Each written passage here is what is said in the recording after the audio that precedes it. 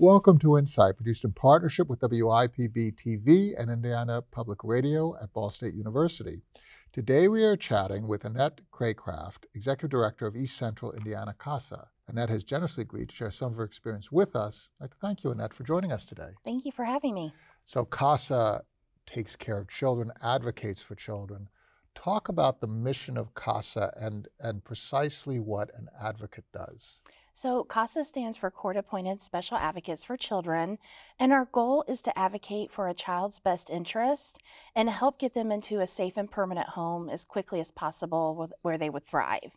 That's our main goal, is we want to see them safe and in a caring home so they don't suffer abuse or neglect anymore. Now, what's interesting about the CASA's role is the CASA is representing the child. Correct. There is a specific, and in a certain respect, there is a presumption of there being a conflict, perhaps, with other interests. So this person is representing the child, thinking about what is best for the child if the child themselves were an adult and representing their own interests. Talk about how the CASA is trained, Okay. and how they are to think about their role. So CASAs undergo a pretty extensive training. This isn't your run-of-the-mill volunteer opportunity. We have about 36 hours of classroom training that you would do. And then in addition to that, we have courtroom observation, and that's about 6 hours. We train the volunteers on everything you need to know about the child welfare system in Indiana, how the courtroom works, and how the judicial system works. We go through an extensive diversity training, and we look at all forms of diversity, including socioeconomic status, because that's a really big piece that we deal with. We look at report writing and how they're supposed to share their information with the judge. So every tool that you need to be an advocate, we provide to you in that initial training. And then throughout the year, we give about 12 hours of ongoing training to the volunteers that we ask them to participate in to keep them fresh, and so they can learn about community service providers and other resources out in the community to help the children that they serve. Let's talk about the actual experience of a CASA once they are assigned a child. How does that generally unfold? Okay, well, once you're assigned a child, usually a CASA will take on one case at a time, and then after a while they may take on another. The biggest part is to really get into the fact finding of that case and look at all the aspects and details. So you're going to want to meet with in Indiana, it's DCS, the Department of Child Services, caseworker, and learn everything about the case that individual knows. And then you're going to want to look at all the paperwork that we get from medical providers, educators, mental health providers, social service agencies that are doing wraparound services. You kind of look at everything. It's almost like being a private investigator at first, because you have to really look at all aspects of the case. You become a co-caseworker. Correct. In a sense, with the DCS caseworker. You are actually initially starting off taking a look at that child's history from the point of intake, and whatever the investigation that is undertaken uncovers. You're trying to educate yourself with that, and then the child's environment, the child's needs, their personality, the programs that they're enrolled in school, the history of issues that might have manifested for that child. Correct. So you have really become a committed adult to the welfare of that child. Correct. And we want to advocate for what's in that child's best interest. With older youth, obviously, we ask what they want and what they feel like their needs are, but these children can't speak for themselves. I would say 80% of our clients are between the ages of 0 to 7. And so that's where we look at that child's best interest and advocate what we think would be the best for them, which is a little bit different than all the other parties that are involved. We always say, when the parents are involved, they have representation or people advocating for them. When DCS is involved, their goal is to try to reunify the family initially. So all of the work they're putting in towards the case is to try to bring that family back together.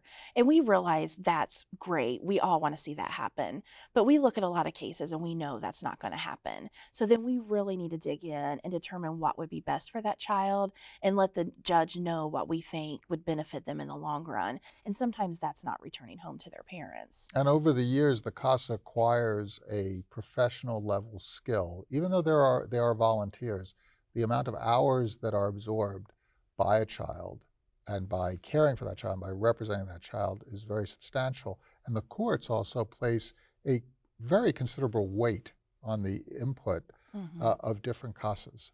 You're correct. And there was a study done a couple of years ago from our national organization that says 4 out of 5 judges really take that information from the child advocate at heart when they make the decisions for children. And so they really do want to hear that independent input. And the one unique thing about our CASA volunteers is it really resonates with the children when you show up to talk with them. We mandate that they see the children at a minimum once a month. So when you go visit the child and you tell them that you're a volunteer and you're there because you chose to be and that you care for that child and it's not your job, that significantly resonates with that child. And you see the child really start to open up to you. I mean, these are children that have a myriad of individuals in and out of their lives daily and caseworkers turning over. So when we have that one advocate that's appointed to them and lets them know I'm here because I chose to be, that really is significant to that child in the long run. How many children are cared for in which counties for the CASA of East Central Indiana? In 2017, we had about 1,431 children assigned to our program. I would say it's probably a little over 1,200 for 2018. We saw new cases going down last year, but cases that were continuing over that were open, those were staying open a lot longer. We served last year about 600 cases. We can't, with volunteers, we can't serve every single child when you have 1,200 Right. children, which is why things like this are so important to get the word out that we always need more volunteers with our agency. How many of your volunteers have themselves had this type of experience and are exercising these skills as a way to ensure that Mhm. future generations are more protected than they were? I would say probably 15% at least, I know have had trauma in their background, rather that be as a child, rape, incest, something that's happened to them that's led them to do this type of work. And it's very critical to us that we make sure that they've healed from their own wounds Right. to do this work because we don't want to open up any new wounds with another child. So we try to work with them to make sure that um, there's no issues out there that would bring them trauma and that's why we ask sometimes what type of cases would be better suited for them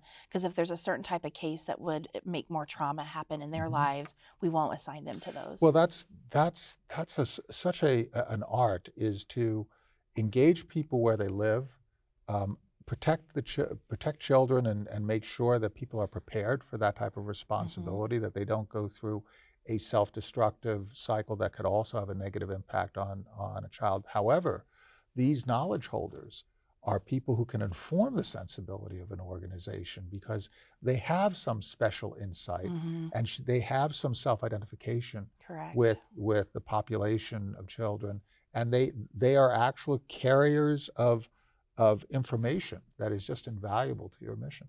Correct. You know, especially some of the best ones that are helpful in that way are former foster kids. They have, firsthand experienced what some of our children are going through. And one of the things that's resonated with me a lot that we've heard from some of them is how important the sibling relationship is for children. When they're removed from their family, you instinctively think, oh, it's horrible. They're removed from their parents. They're removed from their home. But sometimes the thing that they struggle with the most is that contact with their siblings and needing that. And so that's been very informative for us. And to hear about that from former foster youth, we've always been told that, but to actually hear it firsthand. Also, too, one of the things that we've learned from some of them is how important it is to try to get children to come to court hearings, especially if they're older.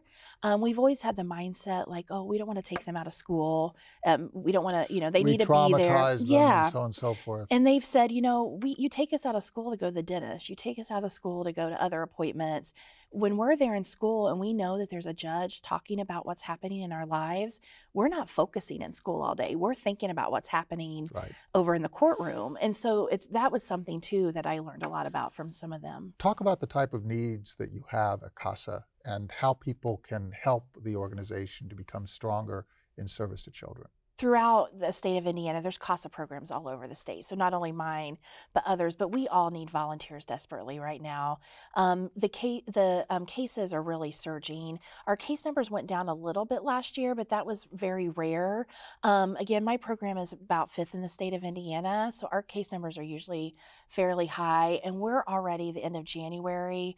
We've hit the number of new cases that we hit like in March of last year. So we're already seeing those numbers to go back up. And when you have an advocate for a child, you're going to see the outcomes for that child be much better. You're going to see less reentry into the child welfare system.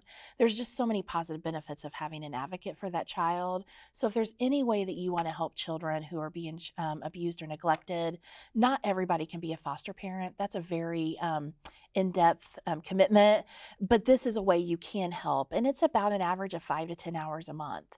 And most people have that to give. So definitely consider becoming a CASA volunteer if you're called to do that. Annette Craycraft, thank you so much for sharing the work of Central Indiana CASA with us today. And thank you so much for your insights. Great. Thank you so much for having me. It's been a pleasure.